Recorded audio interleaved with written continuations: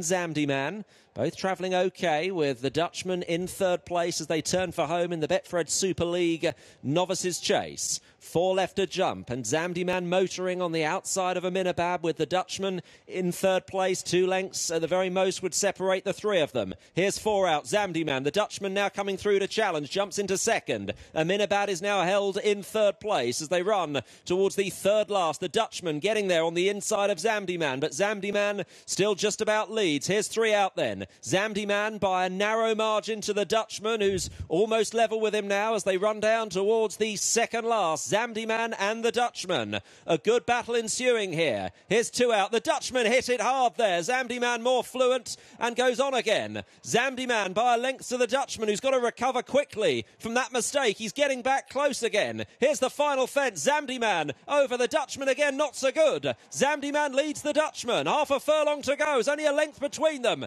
Dutchman and Aidan Coleman. The Dutchman can't close, and it's going to be Dutchman that wins his third race over fences. Aidan Coleman for Venetia Williams. Dutchman beats the Dutchman, clear of Aminabad, who's only about 8 lengths in front of Sweet Belle, but she won't catch him. Aminabad third, Sweet Belle fourth.